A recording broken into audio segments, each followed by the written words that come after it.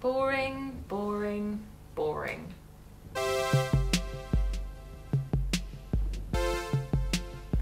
When the supermarket first came to town, we flocked to it. For a provincial town, it was the arrival of the outside world.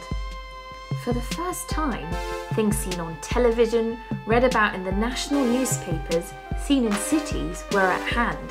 Chorizo sausage, mangoes, the supermarket became vogue.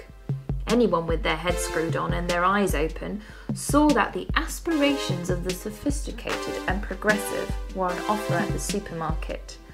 And so we went there and were blinded by its cold fluorescent glow.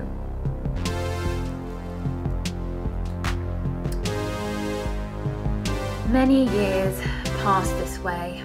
Balsamic vinegar was embraced. Couscous was transported visibly in supermarket carrier bags. The initial overwhelming awe was overcome, and we started to make observations about the supermarket and laughed to ourselves as we shopped there.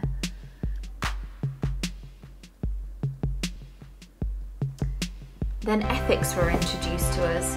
The plight of the third world, the effects of the free market and of big business were shown to us, and we saw a new stark reality of what the supermarket was and what it meant for our lifestyles, our culture, our subculture, our society and the global society.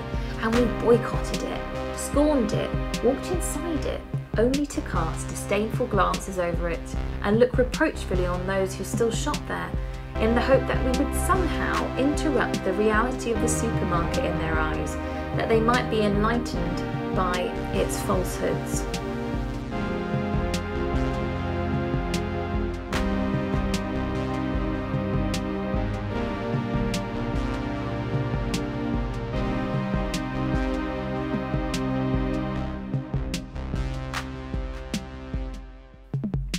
As time passed, the new reality became normality, and the supermarket no longer raised voices, it was merely ignored.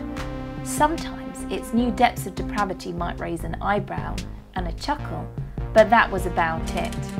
The cooperatives, nook and cranny retailers, with whose staff we had uncomfortable relationships, and twopence a penny a pound gentlemen in dusty coats on the corner were all we knew.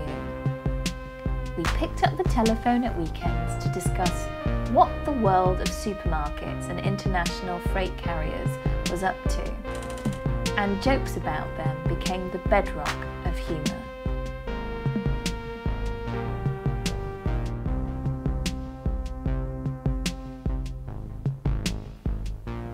New technology developed and dispersed into everyday consciousness.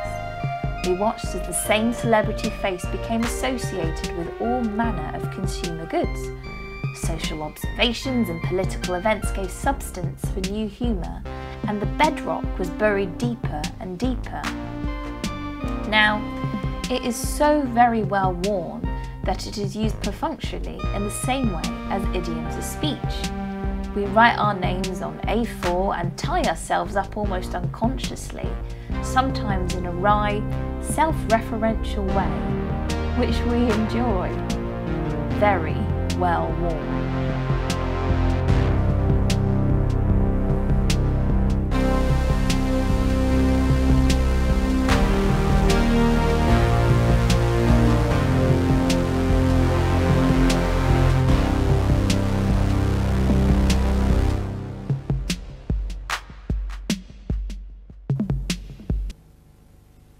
And if you wish to learn more about supermarkets, or indeed many other boring and derivative topics, you can subscribe to our online reality radio guidebook on YouTube by sending a stamped addressed envelope at least 12 inches by 9 inches to Oblivion Corner TV, Subscriptions Department, P.O. Box 0, Albion Canal.